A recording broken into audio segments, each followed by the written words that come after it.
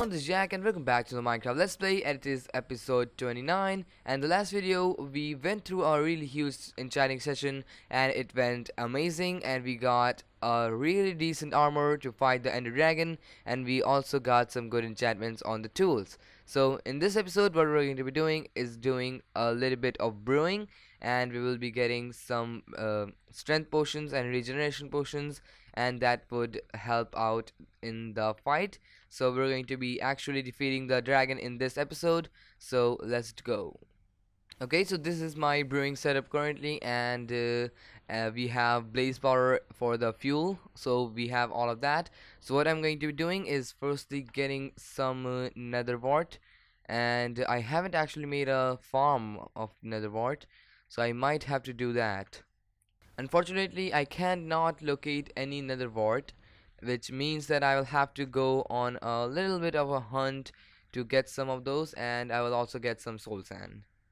So we're here in the nether at the nether fortress, and I might as well just bring some more blaze rods so we can fuel the brewing stands. So now we're going to be going into the fortress, and I'm going to be trying to find some nether wart. Alright, so I have located all these nether warts, so what I'm gonna do is just gather all of this up, and I might as well actually leave some for backup just in case I die or lose these somehow. I don't know how, but I'm just gonna leave some of these here, which is going to be pretty good. I think it's going to be best if we have some of these for backup. So because I don't have any space outside or anywhere, I'm going to be using this cave as the farm for my nether wart, and what I'm gonna do is just add tons of this nether wart, and hope that it grows fast. And I don't really know if light affects the growing of this thing, but I'm just going to be adding some anyways, so yeah. Okay, so here it is, our nether wart farm is in place, and we have added tons of torches so it will grow fast.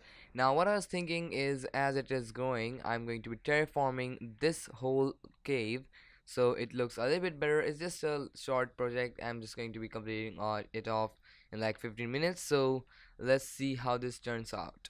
Alright, so this is the progress over here, and what I was thinking is I will use some mossy and some cracked stone brick, and that will give me a little bit more texture to work with, and I could make it work very nicely.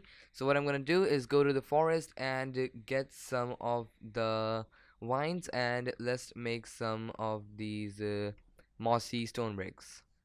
Okay, so I went to the forest, but I actually forgot to bring shears. So what I'm gonna do is, rather than going to the house, what I'm gonna do is go to the iron farm and get some fresh iron from there, and we can then craft some shears. So here it is, and this is actually working very nice. This is producing a lot of iron. Just multiply this by 4 and you'll get the actual amount of iron that we have on this world, which is pretty good considering it took really a short period of time to build this, and it wasn't that hard. So yeah, we're getting some good amount of resources.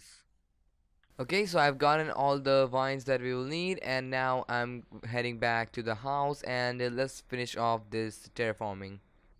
Alright, so this is the progress that I have done. This is a little bit plain, I will fix that later, but this is what it's going to be here. It is going to be grass, and I will also have some long grass over here to make it look like it's overgrown. And this is kind of like a broken down place, and I've used all of these blocks, the stone brick and the gray, and it's looking pretty good. And this pillar I will have to just touch tweak it up, but for now I'm going to be taking a break from that. I'm going to be now doing some actual brewing, so now we can actually get started with some potions. Alright guys, so a lot has happened since the last cut. I have done all the walls of this place and the roof, and I have done the back of these brewing stands, and I have removed all the torches, actually most of the torches, and I have replaced them with jack-o'-lanterns. So now we don't have all those torches sticking out, and we have lightning. So this is how the farm looks. It is looking pretty good, and I've added some vines and leaves to make it like overgrown, and some jack-o'-lanterns behind the leaves look pretty good. I have to turn that one facing that way, but all the other things are looking good, and the grass is grown everywhere, and I have added two more pillars, and all these leaves are looking pretty good, and I have done some more progress over here, so I will have to go and do this whole cave. I think I'm going to be patching this part up, and this might be the end of this place. So I have some more terraforming to do, but for the time being it's looking pretty good. So now what I've done is also brewed all out of these potions, so now we are quite ready for the fight. But before that, I will actually need to collect some more glass to make bottles for the dragon bed, so we can take in the dragon bed so it doesn't harm us. So what I'm gonna do is go and get those, and I'm also going to be going and getting some regeneration potions. So what I'm gonna have to do is go to the nether and fight off some gas, and find some ghast tears. Alright guys, so I have found all the ghast tears, and I have brewed a lot of potions. So we almost got a full chest of regeneration 2 potions, and I had to use some of those because I was invaded by a bunch of zombies. So yeah, those are gone, but we also have some ghast tears. So I was saving those ghast tears so we can actually recreate some of the ender crystals, and we can fight the dragon again. So I will have more practice, or I don't know, I just want 2 eggs. So yeah, that's going to be helpful as well. And now we should probably brew some other potions.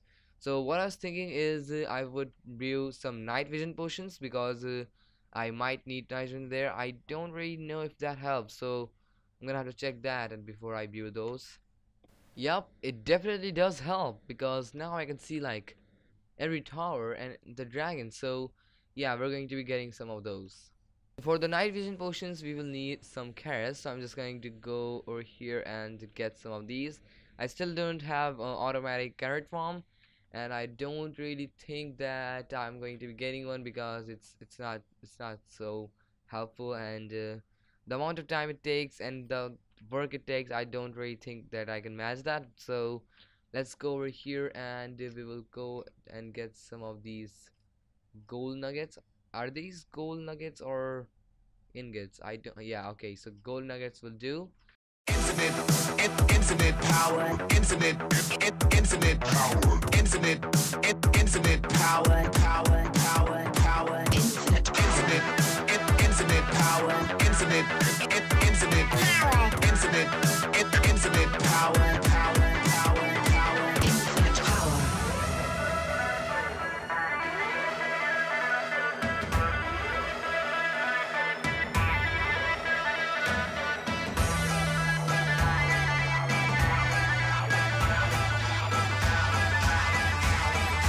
Infinite power.